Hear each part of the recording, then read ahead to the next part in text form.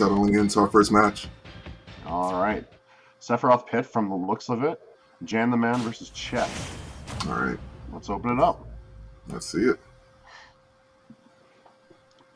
Now, it's been a while since I've seen some tournament play that's got some of these newer faces. What are we looking at matchup-wise here? So, let me tell you. Sephiroth, really strong character. But, you know, Pit's the most balanced character. That guy has not changed. So, with Sephiroth, you want to, like, zone out a lot more. And try to keep Pit at bay with your, like, a good mid-range distance. That makes sense. And Sephiroth's got plenty of good tools to keep that mid-range, from the far poke that is forward air to shadow flare, and if this Sephiroth wants to get a little frisky, I could expect some of the flares to do it as well from neutral bay. Yeah. Alright, this should be an easy punish, but no punish, surprisingly. Just lets him go. I think the Sephi wanted to go for some sort of setup for big damage, but I don't know if Pit really gives you that kind of opportunity. Even though Pit's damage output doesn't really swing too heavily one way or the other as far as like just raw numbers or combo game, he is relatively quick. And I feel like Pit just being all over you doesn't really provide a lot of time for those kind of setup that we could expect to see from Sephiroth. Yeah. Oh, and Up Smash would have done it there, but he sends him across stage, so he gets another lease of life. And while he's got the one wing, I feel like that's plenty of opportunities for the Sephiroth to turn a reversal, but heading off stage can be kind of dangerous if this Pit feels bold. Yeah, no, definitely. Oh, down smash taken right there. One of the quicker Pit's faster options from out of shield. Yeah. Yeah, forward throw should take it right there. Sephiroth, fairly light character, by the way. One of the lighter characters in the game. I'm not sure which number. I was gonna say he's somewhere in the bottom 10 for weight, which is relatively I didn't want to make that count. But One Winged Angel definitely plays a big part. You know, DLC character had something, and basically, if he can just get this stop and get like a one wing, keep his like wing, he can probably just mount a comeback. I can see it. There's a lot of power there. I feel like one thing I do want to see from Cheth is if he can take advantage of the armor on the smash attacks while he's got the wing, because Jan does not seem afraid to just get up in there and start putting out smash attacks, or even running in with upper arm dash. That can get really dangerous really quickly, especially when those percentages are climbing. Yeah, oh, that does not take it right there. But I do agree with that. Not a lot of people do utilize the armor on his when he does get wing, and a dash attack almost taken right there. Trying to get greedy. Yeah, another stock going, and when wing comes back a lot earlier the further you're down, so you're probably going to see wing around 40% here come back. Yeah, you see it right there. And we're looking like a 3-stock about to happen. It's very likely, given the pressure that JanTheMan is keeping on Cheth right now. Yep. And it's basically an angel versus a fallen angel, man. Hey, you're not wrong. Oh, hold on. Yeah, that's it. Right as the wing came up, too. It just wasn't quick enough. All right, we got a solid 3-stock from the Pit to open up the game.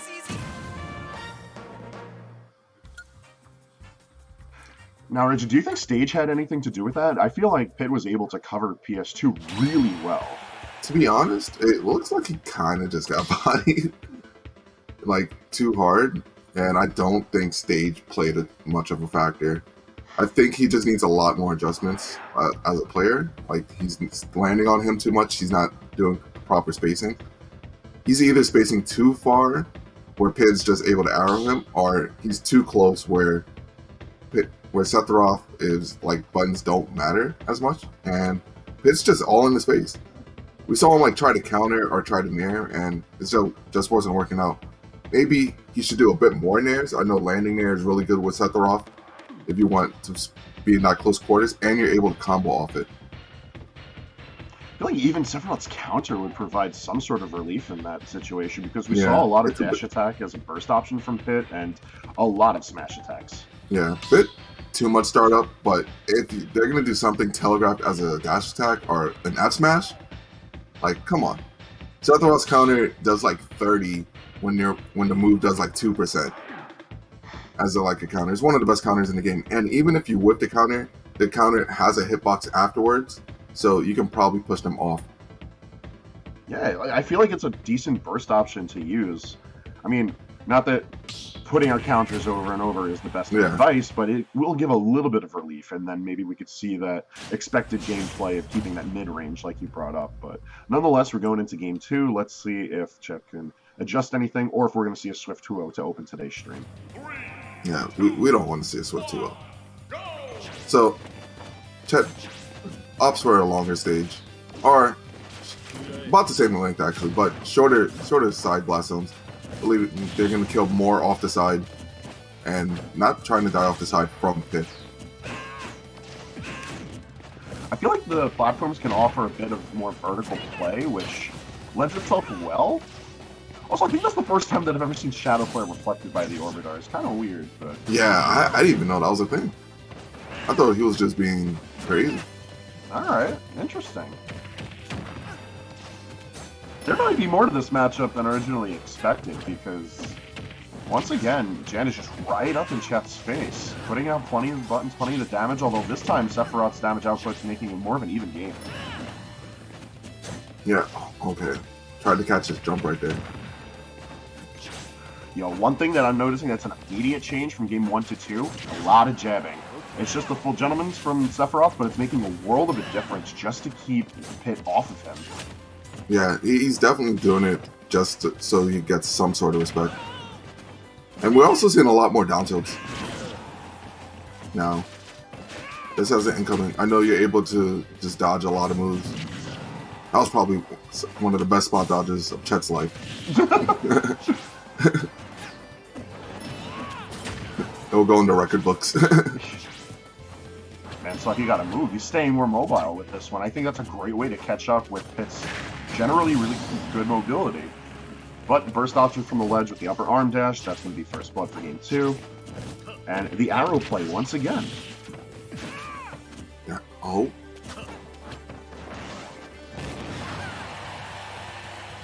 But this is a lot closer than game 1 right now. So the adjustments are working out. He just needs to find a way to close the stock. Don't get too hasty with it. Oh. Couldn't cover that jump in time. Jump being a really popular option. It makes sense too, but I feel like both of these characters are able to cover that space relatively safely. Especially now with Cheth using more neutral air. But has been spacing his forward airs relatively well. Hey, there's the counter and it's gonna kill. Someone listens to our commentary. Hey, look at that. Maybe we do know what's up sometimes. Yeah, maybe. Allegedly. I know I do. You? Okay, buddy. You're questionable at best. Alright. Well, one way or the other, it's got us to an even game, though the percentage is leaning in favor of Cheth, and I gotta admit, the arrows have been working out really nicely. Oh, he saved his life. Yeah, he wants an honorable duel. No free stocks in this tournament. Yeah.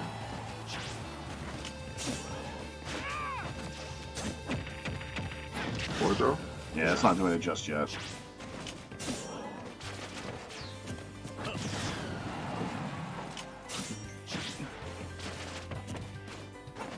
This is okay, he managed to get through. I actually love this part of the song. This is good. Randomly. It sounded like a, what do you call it? A Mario. Like one of the open world ones? Yeah. Okay, good return to ledge from Sephiroth. He keeps on trying to land this down smash, but I don't think it has the hitbox that he's looking for. It's very precise of a hit, and with Pit, because he has kind of like a smaller body, when he goes for his up B, he is riding that ledge. Like, he doesn't really extend himself too much further. And we've only seen Jan like go for a super risky recovery once. And if not for the Sephiroth's forward salt, it would have spelled disaster. To be honest, I see a lot of Sephiroths go for it, but I've never seen it hit, man. I know Tweak does it for like shield pressure. So if they do neutral getup, it does a lot of shield stun, and it will potentially break shield if it's like already semi-weak. In the high-risk, high-reward game, I definitely respect it, but I feel like Cheth is too far down to really make that work, especially as these percentages climb.